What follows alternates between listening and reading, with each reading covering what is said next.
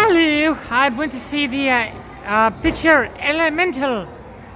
Yes, I saw it in digital 3D, which is what I recommend you see it in. Too bad I don't have my digital camera for this. This look pretty swell actually.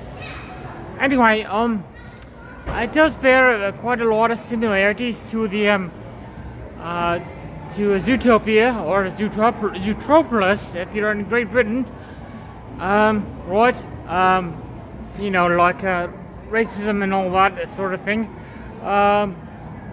There's certainly that, although this time we also get themes of like xenophobia, you know, discrimination against immigrants, you know, and we get things about and also like other languages and cultures from elsewhere. We're getting some of that as well with this, and also like you know, the themes of you know, being like your parents versus not being like your parents. So it is different from Zootopia in that regard.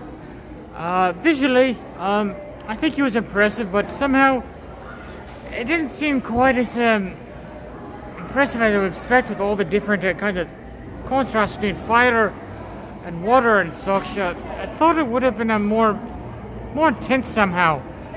Can't quite. I don't know quite why. I guess was kind of missing something there. I thought the romance between these two characters here, we see here, was good. Speaking of romance, there does seem like there's some queer romance actually. Some of the minor characters, you know, there's definitely two characters who are named and are clearly a couple, you know, same-sex couple or whatever you would call that in this world of elemental beings. So yay Disney for Pride points in Pride Month, I guess.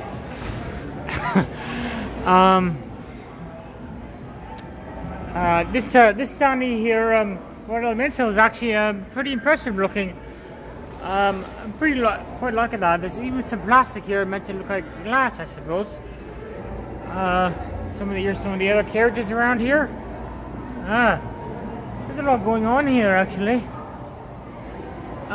Yes, so no 4D with this one. I don't think that's an option. Actually, yes, it is an option. Don't know how that would work out. Let's say any other characters here.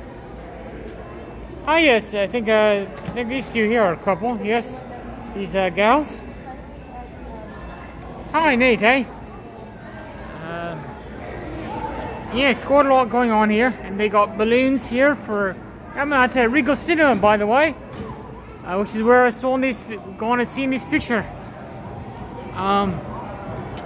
Alright, so go see Elemental. It's a good picture.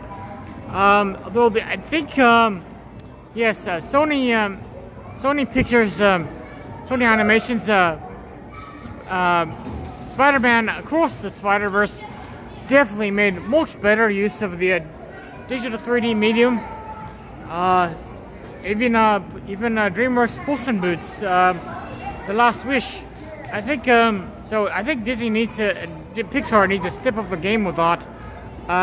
Oh yeah, one more thing. Make sure you get there early so you can go and see an Up. You remember that movie Disney Pixar's Up?